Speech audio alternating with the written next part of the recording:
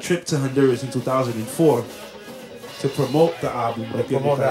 Yeah. How long was the tour for? We was over there for like 3 weeks, I think. Okay. 3-4 weeks. Okay, were the shows successful? Oh yeah, it was good. Okay. Everybody was waiting for us over there. Man. That's what's up. Everybody was waiting for us. Yeah. Nah, and it was good, man, because the Fernandez band albums, I feel like those are classic Garifuna albums because right after we dance and have fun and everything, here comes Tio Fatima with a balada for all the older people, whatever. So it was always a great balance. Yeah, always. Yeah, no, that's what's up.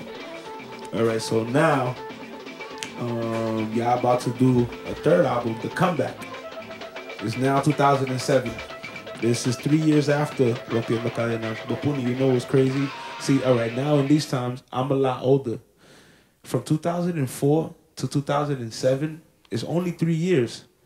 But whoever lived that time, it felt like so long. So long, right? It felt long because when the ComeBack came out, it felt like Rompiendo Cadenas came out like 10 years ago, but it was just really 3 or whatever. So yeah, the making of the ComeBack. Now, was it titled the ComeBack because y'all weren't a band anymore, or like what? What was it that was? Yeah, because a lot of people thought that we was that band was like we was over. You know what I'm saying? If you want to remember, it was a guy. I don't want to mention his name. Like, they played for Corozal Feria. And then in one of his songs, he said, "Oh, como decía Fernandez band." I said, "What?" Oh, okay. What do you mean, como decía Fernandez band? You know what I'm saying? Yeah. So I called all the guy. I said, "Listen, hey, we gotta make another album, bro." You know what I'm saying? Yeah. So that's why we called the album the ComeBack. You know what I'm saying? Yeah. Yo, and it had a different sound. And it was very different from the first one and the second one because it was more like almost like pop music from when the album starts from Feria Corozal to Popo and all of that or whatever. So now Popo and Roxanne, right? Those two songs. What was the inspiration behind those two songs? Popo.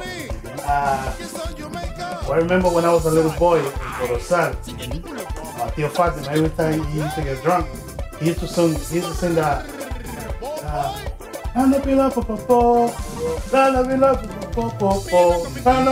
so this is I get the idea from him. Oh, okay. Okay. Roxanne is a rock and roll song. Yeah. From the Police. From the Police. Yeah. So I took the idea from that. Okay. Interesting. Yeah. Yo. Everybody loves Roxanne. Everybody loves Roxanne, bro. Hey. And if you don't play that song, I get in trouble. Yeah, for real.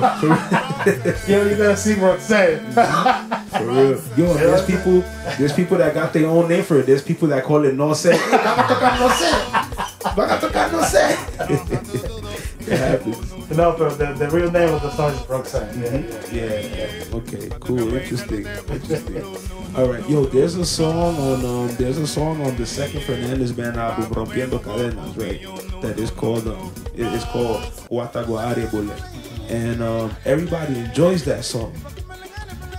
Everybody enjoys that song because of the melody, and I seen the show that you had in Houston when Ecstasy was backing you up, and when you performed that song, it was like a big sing-along. And I thought to myself, I'm just like, yo, does everybody know that Guataguare Bole means we're gonna drink tonight? And gonna smoke. Yeah, right. So have a good time. Yeah, so that's what I wanted to ask you about. Guataguare Bole. Explain to us about the meaning of that song and what inspired you to do it. Yeah, I wrote that song because, you know what I'm saying, like I told you before, back then I used to smoke a lot. Yeah. I know a little bit, a lot. You know what I'm saying? Fuck that little fucking $5. Nah, I used to smoke a lot, nigga. You know what I'm saying? So I was always high. Yeah. Always. Yeah. Even to go to the fucking supermarket, I had to get high to go. Even to go to the fucking laundry, I got. Yeah. Right. Huh? What the fuck?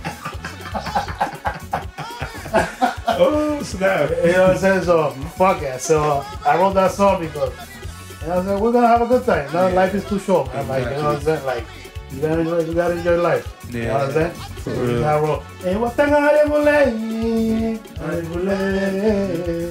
I feel like us American borns don't know, are not gonna know what that means until we hear it now. And they're just like, yo, that's what he was saying this whole time, or whatever. Yeah, for real. Yo, you know what I love about Fernandez band, the ComeBack? That it reminds me of like a hip hop album from back in the days. Because I always wondered who the hell was Rasta and what's Chamuguati and why do you want it? Rasta what? Give me Chamuguati. I'm like, yo, who's that? Or whatever. But I ended up finding out after. I'm just like, oh, okay. So Rasta is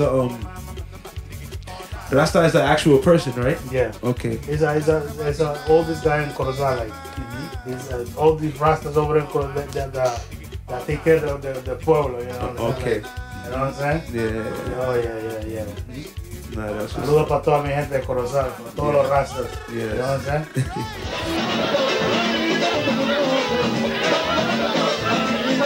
saying?